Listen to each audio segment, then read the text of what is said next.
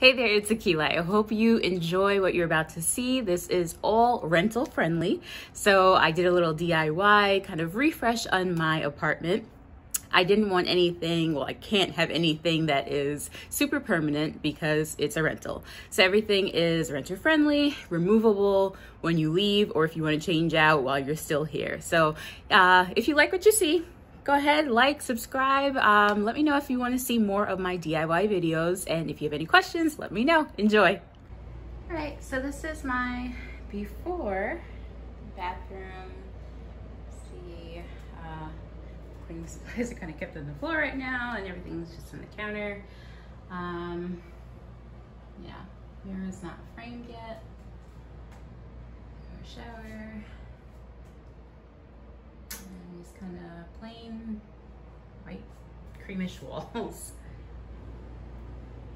A few photos of what the bathroom looks like. All right, so here I am getting started. Trying to unpeel the peel and stick. So I'm using peel and stick wallpaper, and I chose this pattern for a few reasons. I like it, but also the pattern is pretty forgiving in terms of if I make any mistakes. And as you see, that's going to be the border that I add on there at the end. I think the walls actually look taller already. Maybe it's just me, but it looks good so far. Okay, so I'm starting to add the second panel of peel and stick. And you can see I'm using a smoothing tool, which really helps just kind of keep everything flat. And as you kind of, it's always easier to start at the top and then roll down also. That's the backing just coming down. Did a little trimming, so making it easier for myself, and then smoothing it down as I get further down the wall. This part I had to trim around the air vent, and I used an X-Acto knife, which is like my best friend with these projects. Smoothing tool and an X-Acto knife. That is really what you need with that's pretty much it. So this part was pretty challenging. As you can see, I'm trying to figure out how to get around the towel bar because at the time I didn't know that I could actually remove the bar, and I figured it out here. So I was trying to actually see if I could take the whole thing off because that would be easier, simpler, but I couldn't. So I smoothed around and little by little etched around with the X-Acto knife, and it's like a kind of a combination of a pen and a razor. It's really helpful for, getting around small things, trimming when scissors don't really work. So I trimmed around, figured my way around the circular knob, and then smoothed it down. So now on to the third panel. And as you see on this one, there will be a little bit of space that is created because, like I said with the pattern, it's not, because I'm not, doing it exactly perfect, the pattern is pretty forgiving, which is quite nice. So I can kind of fill in later, you'll see. And then just trimming around again with the X-Acto knife and smoothing tool for the second knob of the towel rack. Just smoothing it down. It doesn't have to be perfectly even. And then I just had this wasn't a full panel. These were just kind of pieces that I could piece together. Because of the overlapping nature of the leaves in the pattern, it's pretty great that you can just kind of use scraps. So that was pretty good. And then just getting the corners, and this is what I was talking about, filling in the little white gaps. I just cut really, really thin strips of the paper and filled it in. And here we go with the border. I feel like this just kind of ties this whole wall together, and it didn't have to be even because I was covering it with a border. Love it, love it, love it, love it. All right, this is so cool. And trim, it just adds such an elegant flair to it. So I have an extra piece. It was like the perfect amount to cover the wall. And I have this little square, so instead of just throwing it away, I figured why not cover the light switch.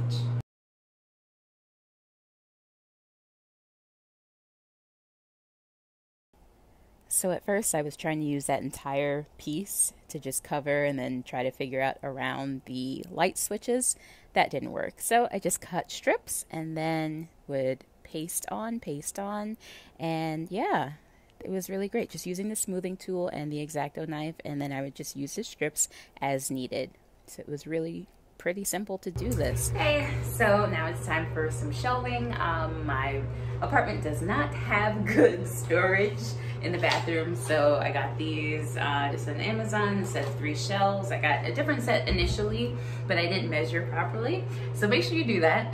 So I had to return those, but just wanted something that would, you know, fit everything, but also not get in the way of the shower. So about to put these up.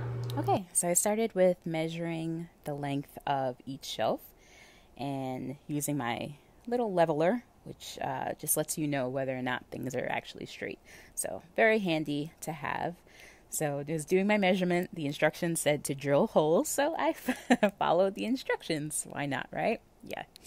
And then I started to hammer the tools that they provided, hammer them in. Use the wall anchors and, you know, the screws that they provided, and seeing if that works. Okay, so that's not really working for me. The screws, first off, the drill bit that they said to put is way too big, so that's exciting. Huge holes now in the wall, but that doesn't work. And then these are just way too long for my wall, apparently, so it actually stops at a certain point. So screws aren't going to work. This is a rental, so I have nails. I'm actually gonna tap them in and see if it will hold. Fingers crossed. All right, so third time's a charm. The nails that it came with, the screws that it came with, didn't work in the wall, so I'm using roofing nails, which I've used before, and they hold really well. They're just kind of like, I guess, thicker nails, and you put like hang a painting or something. I had these left over. I bought one set, but that didn't work out because the heads were too big. But I have these leftovers from my patio, stringing up the lights. So I'm actually just gonna remove them from the white casing that they're in. They just pull out pretty easily, hang them in, and get these shelves up. Finally! Yes, the roofing nails worked. So the shelves are finally going up. Yeah, so just measuring each one. I wanted to do a really nice pattern, just kind of like an angled, you know, look. Just make it look, you know, more elegant.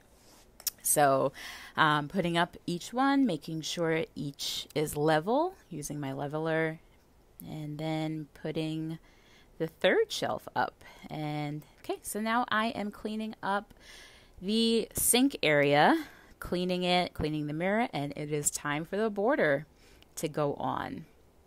So I don't know if you've ever seen those really nice framed mirrors, and they're several $100s. They start at that and then go up to maybe even like $1,000 or so. And yes, I didn't want to spend that kind of money, so I wanted a faux look that looked really just as nice. And this is a rental, like I said. So here we go. Doing a peel and stick for each side, and then I made the side pieces a little bit thinner because I was running out of peel and stick paper. This will be really simple to remove when it's time to go. So just using the smoothing tool, and it looks really great so far. I'm really happy. So I'm just covering the cabinets with more peel and stick, and just got this on Amazon, pretty cheap. And yeah, just using the smoothing tool, making sure to get all the bubbles out, and then just going to go around X-Acto knifing. I don't know if that's a word, but it is now. You know, taking off all the edges, making sure it's nice and smooth. Yeah. So I'm almost embarrassed to show what under here looks like. It is a mess. This is the after organization. I love it. I have another set back here.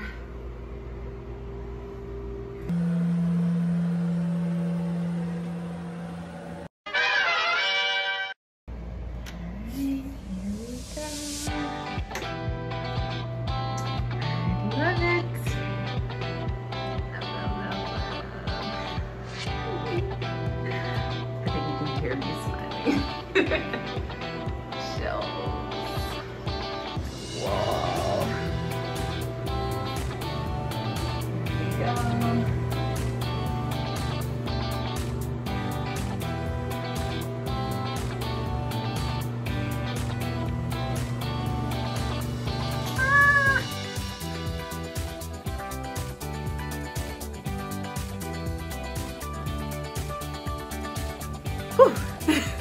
I hope you enjoyed what you saw. I hope you learned a few things. If you have any tips, questions, comments, please let me know.